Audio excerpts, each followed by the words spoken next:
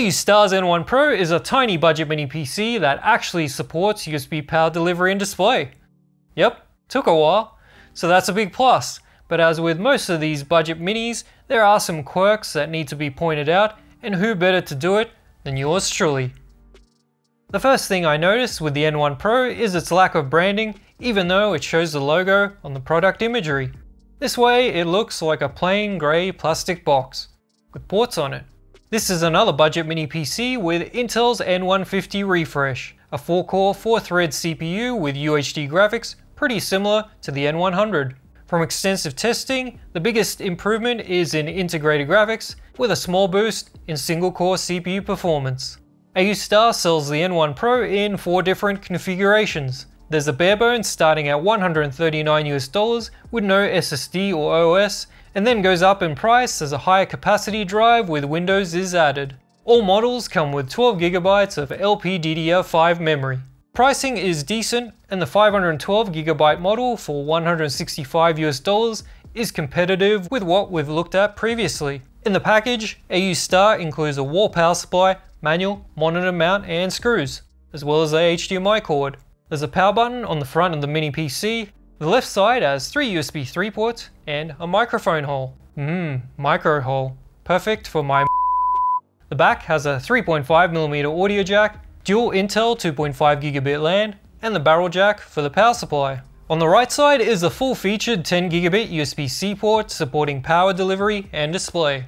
It worked fine using the one cable solution from my USB-C monitor. There's also DisplayPort and HDMI for a total of 3 displays, maxing out at 4K 60Hz. Opening up the N1 Pro is easy enough. 4 exposed screws and then lift the plastic until it pops off. Inside the pre-build is an M.2 2242 SATA drive. The slot supports NVMe and maxed out at Gen 3 X1 speed after my test. That's just under 900 megabytes per second sequential read and write. Underneath the drive is the M.2 wireless card. 12GB of LPDDR5 is soldered on, not upgradable or replaceable. AOOSTAR includes Windows 11 Pro. There was no malware or rootkits found pre-installed on the drive. The latest Ubuntu also worked fine during my quick test. And now let's have a look at how the AOOSTAR N1 Pro holds up against a wide range of budget mini PCs. Right off the bat, Cinebench single-core performance is lower than it should be for an N150. Unfortunately, none of the BIOS tweaks I tried were able to improve it. Here are the top 3 performing N150s for comparison. Multicore is also the lowest N150 score so far. There's a performance mode in the BIOS which improves the benchmark score, but it's still below what it should be. In Geekbench single core, the N1 Pro does better, but overall it's still one of the lower N150 scores. In multicore, it's behind a bunch of minis like it was in the Cinebench results. The H.264 video encoding test is another multicore benchmark.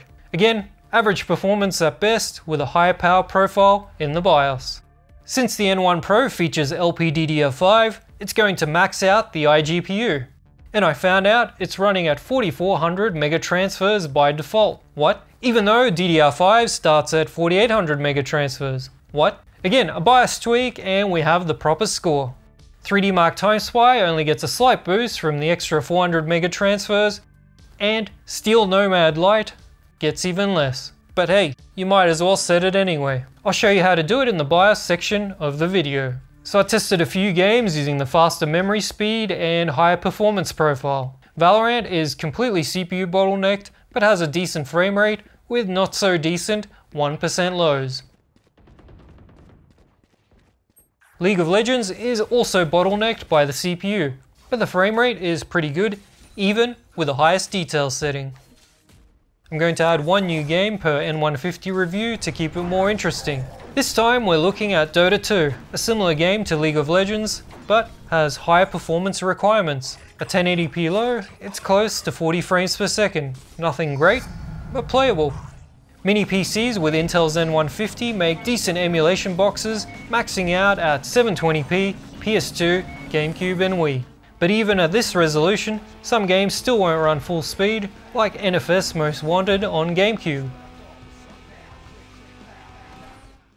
Media playback is also good thanks to Intel's hardware video decoder. The older Lake N chips have H.264, AV1 and a bunch of other decoders, allowing for most media to play back at 4K 60fps. And if you're brave enough to edit video on one of these minis, it's actually not too bad at 1080p. The CPU is completely maxed out during the editing process, but stutters are minimal if you lay off the effects in Adobe Premiere. An audio latency test with Cinebench running in the background passed no problem. This usually means no thermal throttling on the CPU side.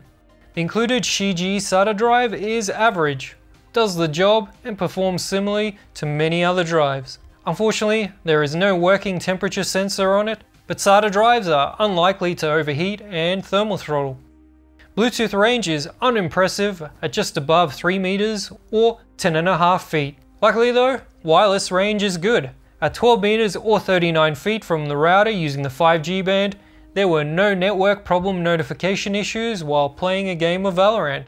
Idle power draw of 10 is pretty mediocre, and the maximum power draw depends on whether you use the default power mode or increase it. Either way, the AOOSTAR N1 Pro uses less power than other N150 minis, but that's also with lower CPU performance, which is strange because the maximum CPU temp is low at 77C with both power modes. So the headroom for better performance is there for the taking. Too bad it wasn't utilized. What I've always liked about the budget end is that many of them are quite mini PCs, as they don't need to get rid of as much heat. The N1 Pro has above average fan noise under load.